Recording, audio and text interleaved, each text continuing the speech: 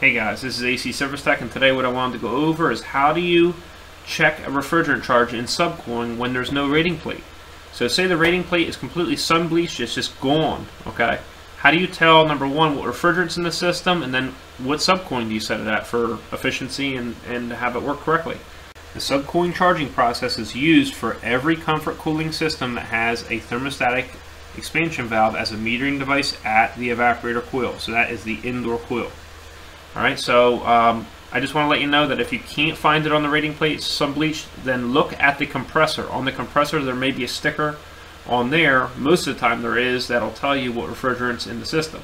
As well, if you have an R-410a system, which is the pink, light pink, you might have a Puron or Suva sticker or R-410a sticker somewhere else on that outdoor unit. So that's a couple ways to tell. Another way is just say that it is 70 degrees outside, and if you attach your high side gauge to your high side line and you attach your low side gauge to your low side line, and say you read 70 degrees, okay, at 200 psig, that would mean that you have R-410a refrigerant. Okay, if the system is not running, it's 70 degrees outside, and your pressure lines up with that temperature of 70 degrees, then you know it's R-410a refrigerant, because the outside ring on your gauge set is pressure, and then your inner rings, such as the green ring right here, that's R-22, and your pink ring right here, that's R-410a. Alright, so if it was 70 degrees out and you were only reading, say, maybe about 120, about 122 or so, then that will mean that you have R-22 Freon, okay? But it wouldn't be R-410a, because at that pressure, it's saying that it's 40 degrees outside. The saturated temperature inner ring means that the refrigerant is at liquid and vapor state. Okay, they're mixed together. That's what saturated means. So when the system's off, it's like a giant refrigerant bottle. So that's how you tell what refrigerant's in the system.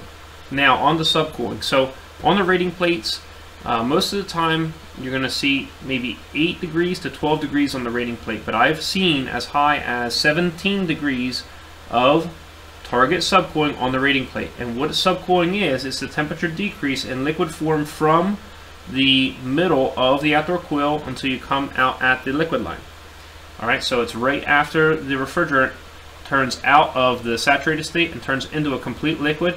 It makes multiple passes through the outdoor coil and it comes out over here on the liquid line. It's the temperature decrease in liquid form from here to here. This gauge is telling you what is happening right at this part of the coil. Alright, so in this case, let's just use R-410a as an example. And at 270 psig, if you follow that in, you see that we are at 88 degrees R-410a temperature.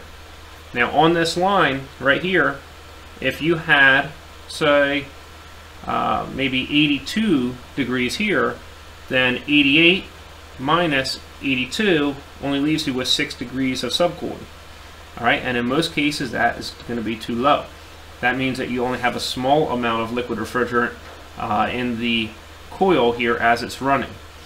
Okay, so it cannot drop in temperature until it comes out over here. It doesn't have enough passes over here. Okay, so that's subcooling. Now, if most rating plates say 8 to 12, but you do see some that are, say, 14, 15, 17 degrees of target subcooling from the manufacturer, then 11 or maybe even 12 degrees as your target subcooling will be your best bet. Alright, you don't ever see a target subcooling of 6 or 5 or anything like that. So if you get in the medium, basically at 11 degrees of subcooling, then you're 3 degrees away from typically your lowest subcooling rating, usually found on these outdoor comfort cooling systems. As well, you are 3 degrees away from 14 degree target subcooling, which is usually on the higher side. But once again, I have seen them at 15 and 17 degrees.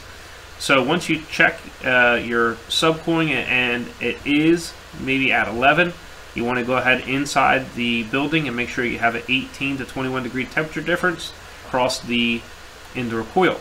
That will be a confirmation that you do have the correct refrigerant charge in the outdoor unit. Alright, that would happen as long as there's not too high a humidity. You should be able to get 18 to 21 degree temperature difference between the return air and the supply air. So let's just give you the example right here. If you're at 88 degrees saturated state at this coil, which is actually right where the liquid starts after the phase change from saturated state to liquid, you have 88 degrees there and you have 82 degrees here. Well, then that leaves you with a subcooling of only 6 degrees of subcooling, which that's too low. Okay, so what we would do is we would have to add liquid refrigerant out of the bottle, and then we'd have to meter it in slowly into the vapor line, which would then increase the pressure, okay, while the system's running, and say we now have a operating pressure of 280 psig. If you bring that into 90 degrees saturated state in the middle of the outdoor coil, then 90 degrees is where the liquid starts at, and then it drops in temperature until it comes out here. What will happen is this pressure and this saturated temperature will go up, and this actual temperature will go down. So say that this is now 79 degrees and this is 90 degrees. You take 90 minus the lower temperature, which is the actual temperature, and which is 79 degrees, and you have 11 degrees of subcooling. Alright, so that is what you would want to set this at if the system does not have a rating plate, or at least that's what I find works. Okay, you're going to want to go ahead and confirm that at the indoor coil. Basically, you're going to take a temperature reading between the return air and the supply air, and make sure that you have 18 to 21 degree temperature difference between the return and supply air that is inside the house. That will confirm that your refrigerant charge at your outdoor unit is correct. Hope you enjoyed yourself, and we'll see you next time at AC Service Tech channel.